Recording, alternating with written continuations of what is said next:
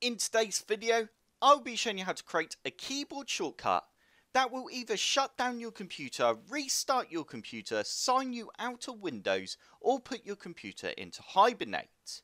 You can choose what you'd like the keyboard shortcut to do. So the first thing you need to do is right click on your desktop.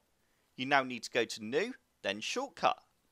You now need to go ahead and type in shutdown, space, /, and you now need to choose what you'd like the keyboard shortcut to do.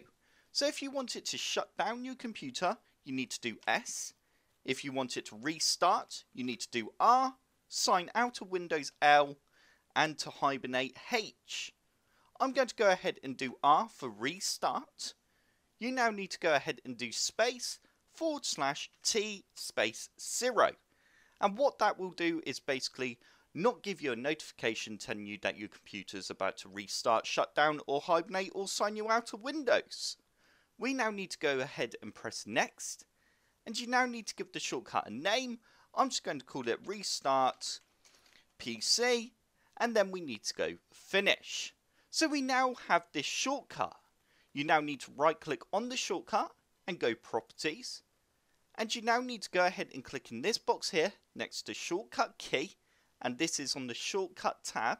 You can now go ahead and choose what you'd like the shortcut key to be on your keyboard. So I could go ahead and do Control Shift and let's go with L.